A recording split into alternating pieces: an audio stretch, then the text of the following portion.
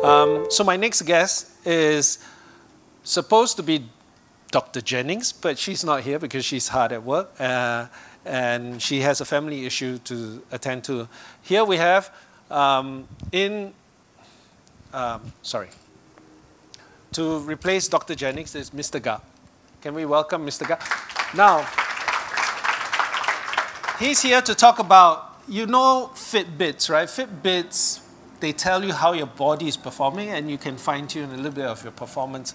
He's going to tell you more about what he has a product that does more than Fitbit, that can help you maximize your work performance. Maybe enable you to work better, figure out the best job for you, and will it get you promoted? A good chance if you do the right thing. Okay, so let me pass you on to him.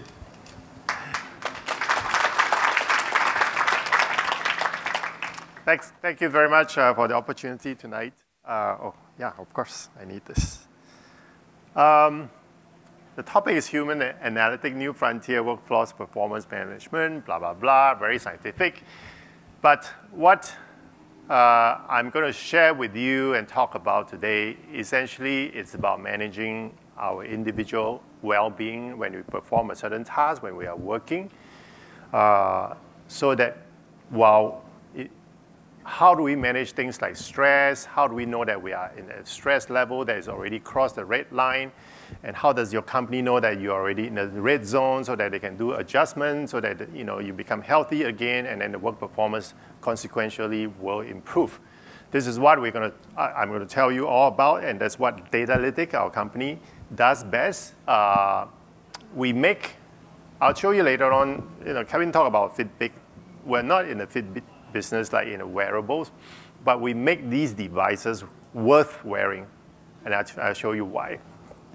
And I'll skip this. Do you know that, you probably know, but you may not know exactly what it is.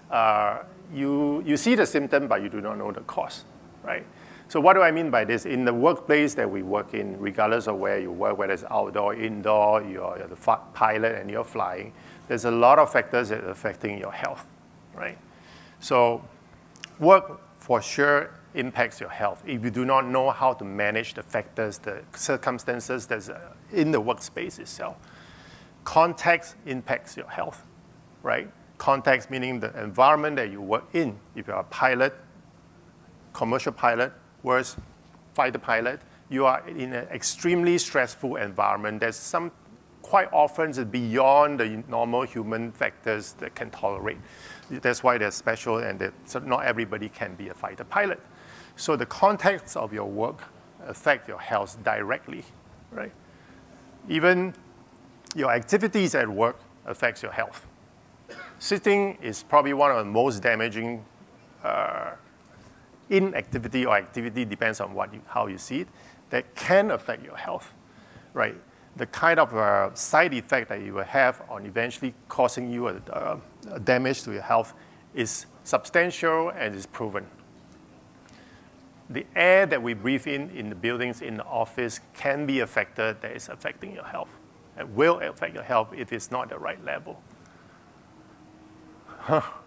Sounds familiar? Endless screen time? Whether you're walking, whether you are eating, whether you are working, whether waiting for the bus, there's endless screen time. And that itself is, well, I have to say that I'm one of the one that is not doing right in this space. My wife will testify to you that he's too much on his screen time, right? So screen time affects our health. Overexposure to devices or the environment factor that you are exposed to, whether it's ozone level, it's outdoor air quality, it affects your health. How about food? Singaporeans' favorite topic, food. Food, of course, affects your health. What goes in will affect your health and well-being. And how about sleep? Right? If you have to work shift, you have to work very, very odd hour, or you are made to work long hour, eventually it will affect your health. Right? And why do I say this? Because just take sleep as an example. Sleep deprivation can cause all this health factor eventually. if you do not know how to manage it, or if it's a prolonged effect on your body. So I told you, you probably know what I'm talking about, but more from the symptom side. Well, this guy looks tired, he looks like he can't focus, and all these things are symptoms, right? You're seeing the side effect of that. But what is causing that kind of tiredness, the kind of, he can't focus or she can't focus, he doesn't seem to be performing to the job? These are just observation. And this is the part where it's affecting the individual. Not the side effect, the direct impact is in the physio and physical impact to the individual. In the area of, for example, chronic fatigue.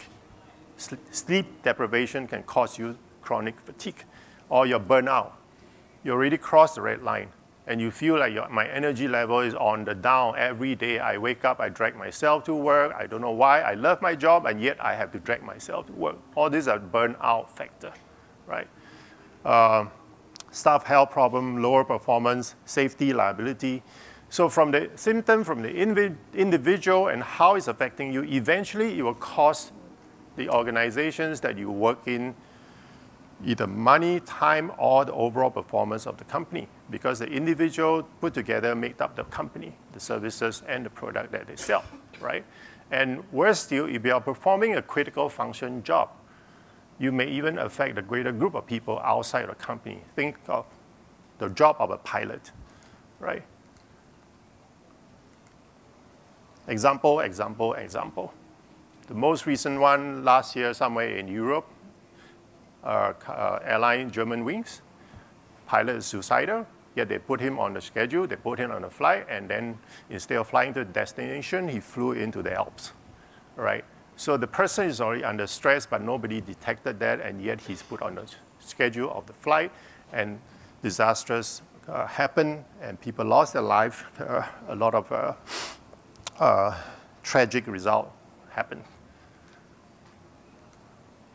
So I can go on and on and on and on. Health-related issue that drive work performance that eventually drive cost to the greater society, right?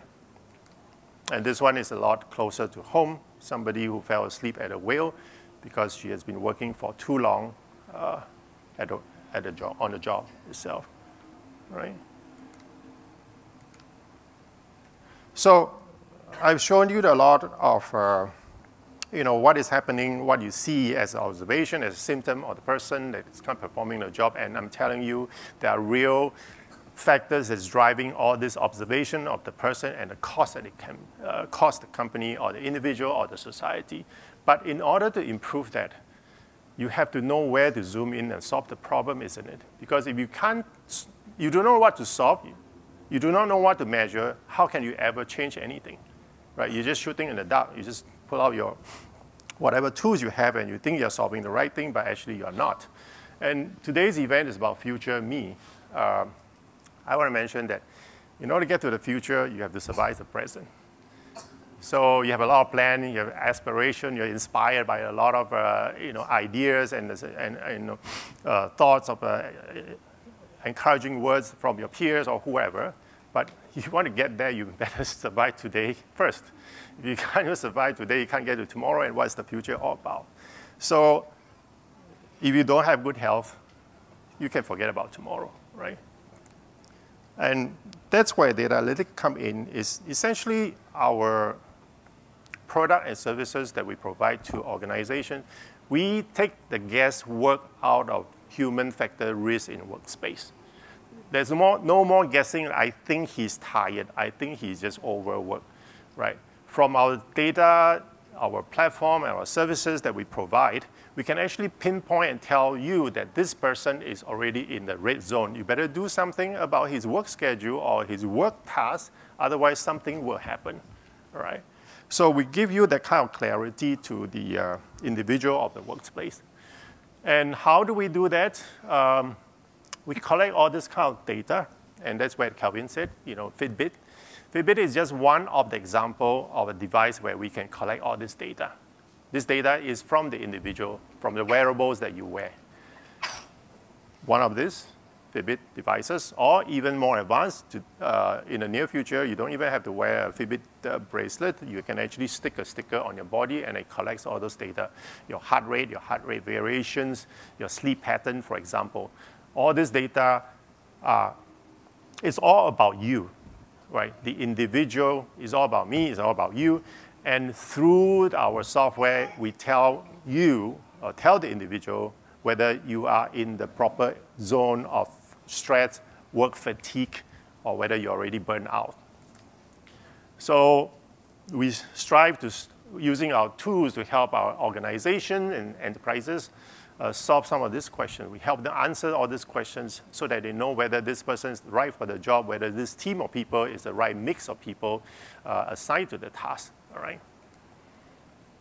So Detalytics is the company's name, and like I said, in terms of workforce management, risk management of human factor, there's no more guesswork. Our software and our services take the guesswork out of workforce risk management. Okay. Thank you very much.